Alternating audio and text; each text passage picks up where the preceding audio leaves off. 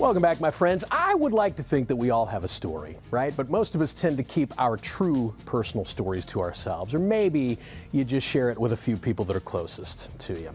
But St. Louis native Goldie Taylor knew that her story needed to be told, so she took pen to paper and wrote her very own memoir. It's called The Love You Save.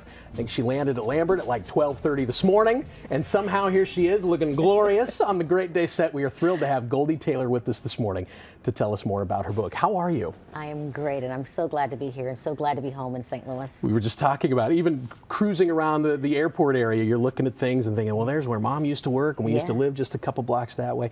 Why?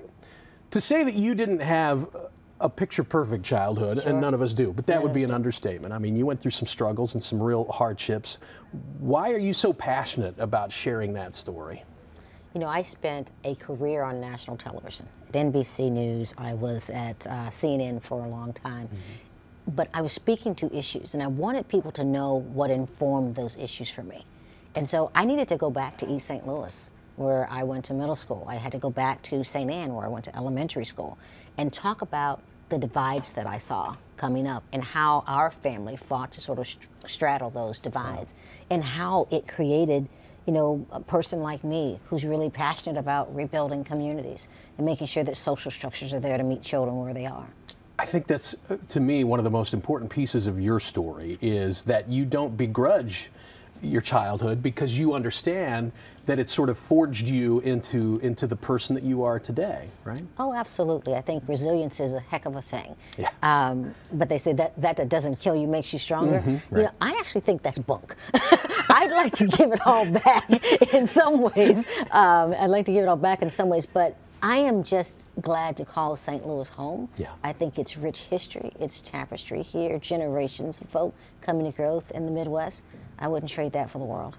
So what brings you back to St. Louis? Why are you in town? So I've got a book signing and discussion tonight at the Ethical Society in Clayton. So I'm super excited to know that Left Bank Books has brought me to town to meet friends. I'm going to be with tonight my 9th grade honors English teacher on stage to talk about learning to write, to talk about learning to be a public speaker for the first time. If I'm to credit anybody for the fantastic career I've had, it's Peggy Lewis LeCompte, and so I'm glad to see her tonight.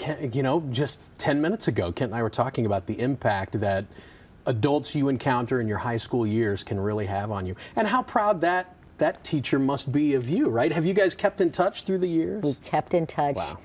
You know, I lived for, in 8th and 9th grade, I lived for her approval. If I could make her happy, that meant I had done an excellent thing. And so to share the stage with her tonight, you know, it really is gratifying. Before we let you go, just give me a sentence or two about what you hope people would glean from your book, what they might personally be able to get out of it. What I think I want people to know is that Goldie Taylor isn't special, that I am not some remarkable thing, that there are other children who are living in the margins, who are brilliant and remarkable, who just need a grown-up, you know, or two, or a special teacher. You just never know whose life you're going to touch and how that's going to impact the rest of the world.